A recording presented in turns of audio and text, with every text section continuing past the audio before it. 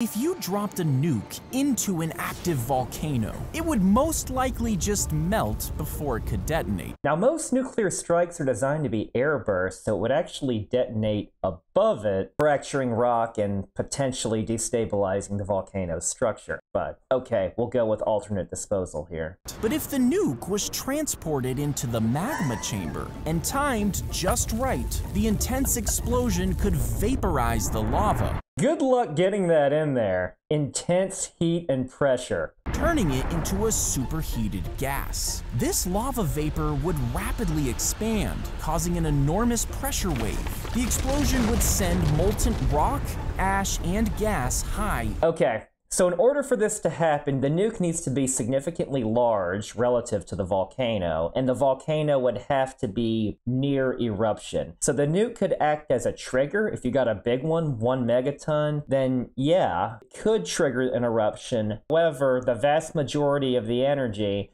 is coming from the volcano.